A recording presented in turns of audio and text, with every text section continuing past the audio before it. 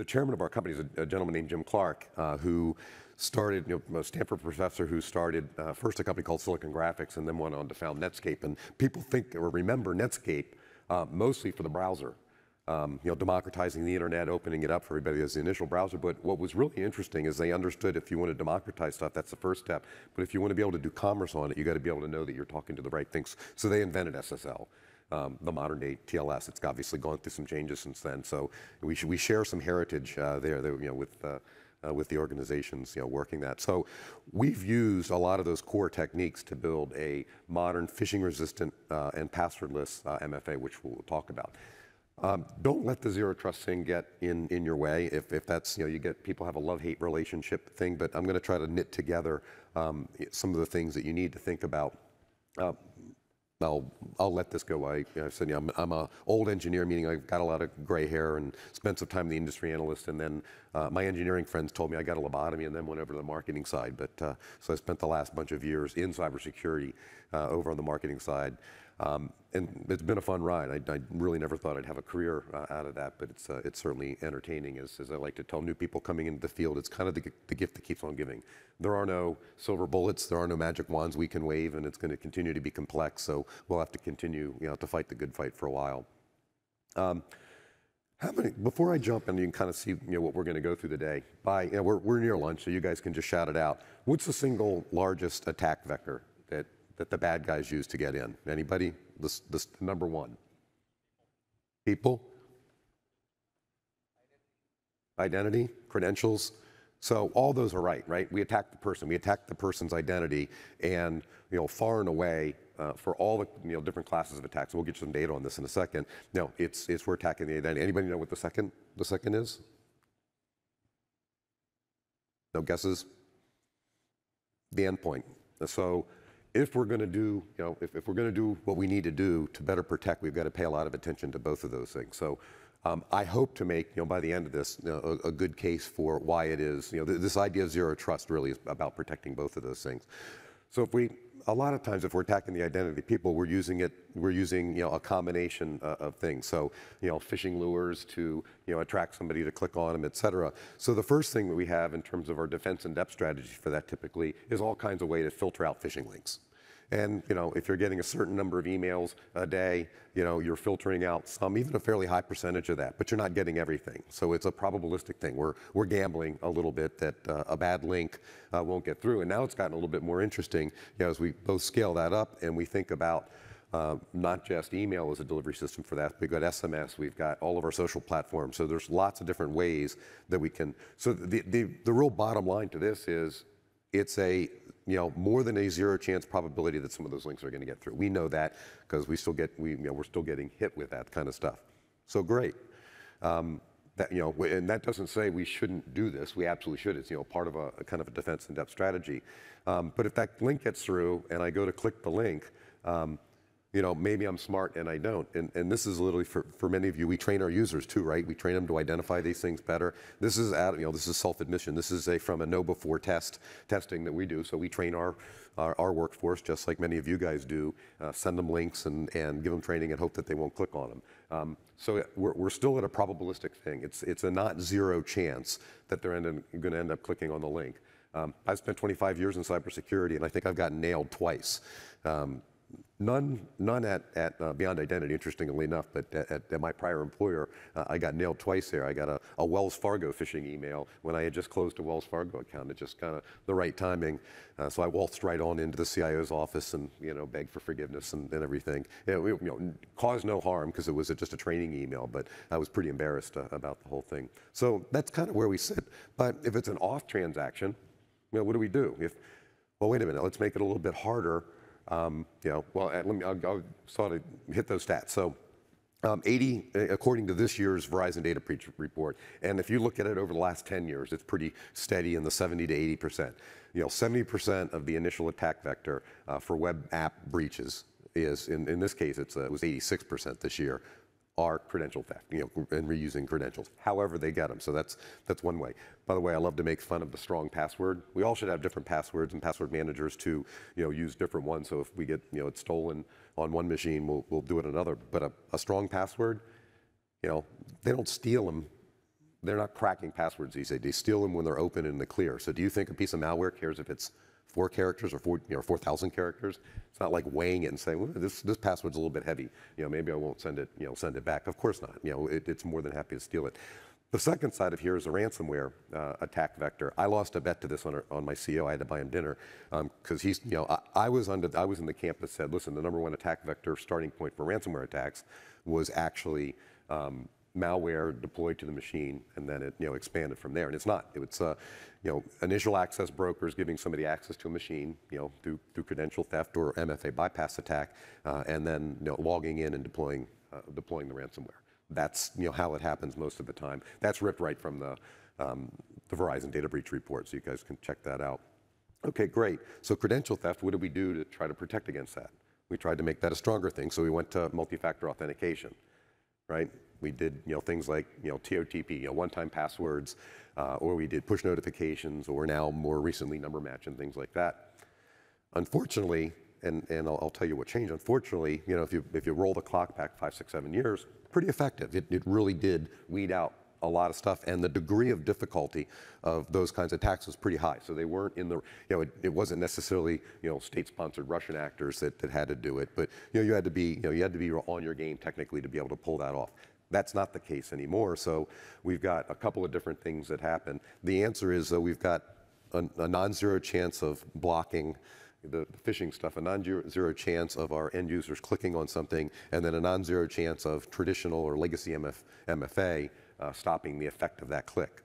And there's real consequences. For a long time, it was interesting for the last couple of years, as we've been kind of felt a little bit like we were waving the flag or fighting with City Hall a little bit. I had lots of pushback from CISO buddies and folks when we were out there talking. It's like, no, Google said it blocks 99.9%, or Microsoft says, what a difference a day makes. That's not exactly what happens. So, I'm not a blame, shame and blame. These are guys who've gotten caught up in it. Obviously, Okta's got the whole Octopus campaign going on with them, and most recently, MGM, again, initial attack vector, was an MFA bypass attack.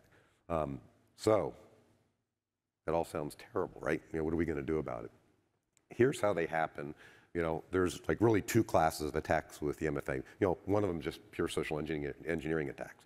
Takes zero technical skill to do this. Just somebody who's got some, pretty, interesting and clever ideas about how to, make a level of urgency in some sort of a message, or in some sort of a phone call. So, a lot of pretexting kinds of things, like get you to give me, your password and your one-time code, calling the help desk, that sort of thing, calling as if I'm the help desk. On the other side of that, you got push fatigue. I'll keep trying to log in to a site if I've got user ID, password installing, and you'll get that prompt. And after a while, a non-zero number of folks will say, "Well, the hell with it, just whatever." One of my employees is probably trying to get in, and that's led to some breaches. But the real change is the idea that there's a bunch of free and open source toolkits out there. This is Evil Jinx. This is one. There's a GitHub address at the bottom of that. This isn't like I'm selling it on the dark underground. They're advertising it on an open source repo. So with my outdated engineering skills, I can fire up an AWS instance, muddle my way through some Linux, scripts and things like that to get it set up and do this and be up and running in a half an hour. And if any of you had, on your bingo cards, I know we've hit it a little bit, in the last couple of days, AI, make sure we check that off. We were playing around a little bit with ChatGPT. Many of you know that there's kind of guardrails in there, write me some, great malware code or whatever isn't something that, ChatGPT will do normally. And if you said, hey, write me a good, phishing, whether it's a broad scope phishing email or a very spear phishing types of email, it's got some guardrails. But one of my marketing guys was a little clever with the prompt that they used. We were worried about our CTO, being phished. Can you help us with some example emails so we can train them in it? It did a really nice job. No spelling mistakes, no grammar errors, and Jason Casey is our CTO.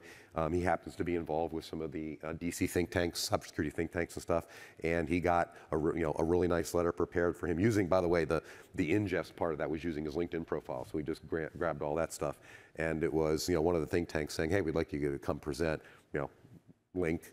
We showed it to him. He's like, yeah, shit, I'd have clicked on that. And he's another 25-year, 30-year cyber guy that worked at some of the 3-letter agencies. So he's like, yeah, that one would have probably got me.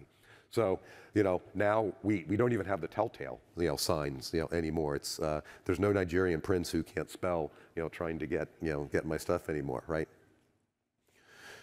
We built up, a library of different MFA exploits a little bit in the beginning because we had to shake people and say, hey, wait a minute, guys, it's worse than you think and easier to do. So I'm going to pick, apologies-ish to any of the Microsoft folks in the audience, but we're going to pick on them a little bit. I'll show you an actual exploit running in action, but this could be like any of the traditional ones. So all the ones that give you a code can be easily social engineered. Anything that's push notification can do the prompt bombing types of attacks. But even if we've covered up for that, so I'm going to take you through an attack that was it's using Microsoft's passwordless and their more modern their new number match stuff that they're actually enforcing that you use now. They understood that the existing push notification things that they were using just was not getting it done, so they actually default now to having number match on. So if this goes a little bit quick, I can get you copies of the presentation. We can slow it down because I don't think I can with this, but we can look along. So we've got, and by the way, this is usually using the Evil Jinx tool. So this is the attack. There's a proxy. This is a classic man-in-the-middle attack. So I'm trying to get the bad guys asking me to get to a legitimate server and to set up a proxy to be able to grab things in the middle. So I'm doing my work. I get my a serious-looking email that I probably should click on and just go to log in. Nothing really out of the ordinary. This could come from like anybody in the organization. I log in, on Microsoft. I got the number match here. I complete the number match, and as the employee now I'm in, or I'll be into my resources, and didn't see anything wrong. Bad guy goes back and grabs the information they took. What they ended up stealing in this way is a session token. I didn't need any of the credentials to log in. I just steal the session token, insert it into the browser, and now I'm logged in. Trivial. Now, it didn't used to be trivial. Again, the degree of difficulty was pretty hefty, for a while. But now it's trivial for folks to pull off these attacks. So we've got to do something different. Can we take, we still want to, defense in depth and take the probability that I'm going to click on a link down, but now we've got to make the act of clicking on that link, and particularly if it's an identity-oriented threat, not work. And so what CISA's said is you need to do something called phish-resistant MFA, and the way we like to explain is like take the human element out of it. For years, whether it's passwords and password resets and longer, stronger passwords and things like that, we put the burden on our end users to do stuff. So in this case, in a traditional MFA case, the browser can verify that I'm talking to a legit service, right? We just talked about, DigiCert and all the certs that, let you know that if I go to shoes.com, that I'm actually, they've got a valid, certificate to shoes.com. So at least it's a server that, has been validated. But we ask the human to validate the domain. Pretty easy to fake a domain, one character off and a longer domain name, or some pre-characters and things like it, or Cyrillic characters that an L looks like an I and that sort of thing. So then the human executes the auth protocol, which is multiple different, if it's a password and a second factor. With this, we talked about the social engineering place I can attack it, but what I can do is I can just grab those credentials as they flow across the network. I don't have to wait. I don't have to decrypt them. I just grab them when they're still in the clear, or I get malware on the machine and grab them when they're getting typed in. So what do we need to do? What makes something phish resistant? Well, there's really two pieces of the equation. The first is that we use strong factors that don't traverse the network. So I'll give you some examples. So the built-in biometrics that we use, face or fingerprint, kinds of things in modern devices. And most modern devices have that capability.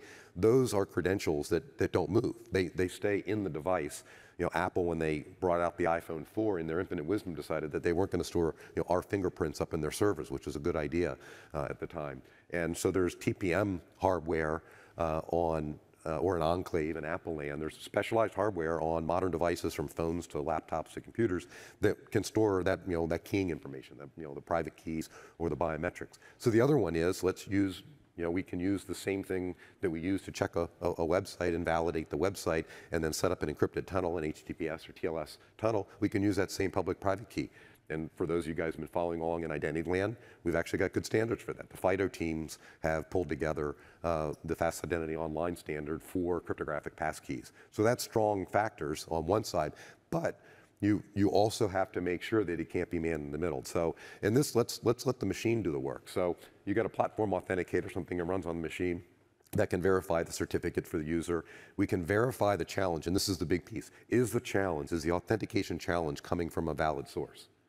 And not like HTTPS to keys. Can I prove as a second level app to app that the app that is requesting the validation is actually who it says it is? And that's another PKI, public-private key trend. And if you can do that, then the effect of a man in the middle, the effect of the click goes away.